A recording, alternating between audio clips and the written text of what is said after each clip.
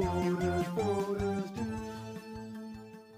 hello there and welcome back to my channel. As you've seen in the title of this video, this is a birthday pickups video. Yes, it was my birthday this week and of course I got some Transformers, so I'm going to tell you what I all got. My wife and son, I got Double Dealer from Earthrise, and this is a lovely update of the Generations 1 mould.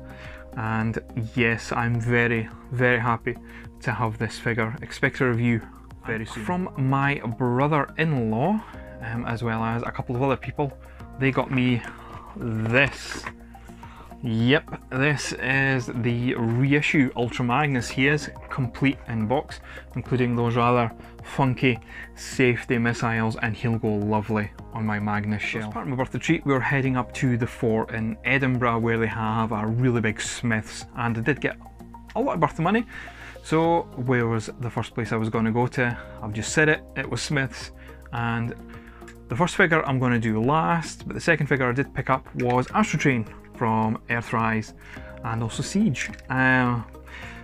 He's really good. I know a lot of people are a bit upset with his size, but I think the engineering and the plastic quality in this figure alone definitely makes it worth the price. And we have to remember that Siege and Earthrise are now operating on a somewhat rebooted scale, so I definitely recommend picking him up.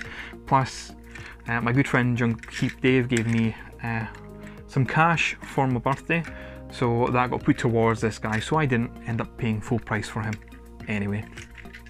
And lastly, the first figure that I actually bought there, but never mind, was Titans. I keep wanting to call him Titans Return, but he's obviously Earthrise Scorponok, and I just love this figure. He was the only ever really big base figure I seen as a kid for the G1 version, so I'm quite glad to have an Earthrise version of this guy.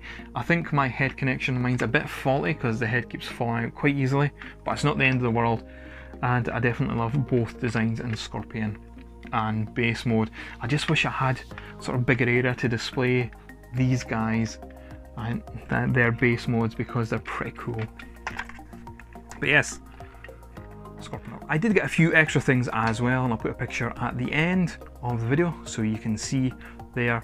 But again, I've definitely been spoiled this year for my birthday, and I do feel very lucky and privileged to have a family who does understand my love of Transformers and figure collecting as a whole and will support it, no questions asked.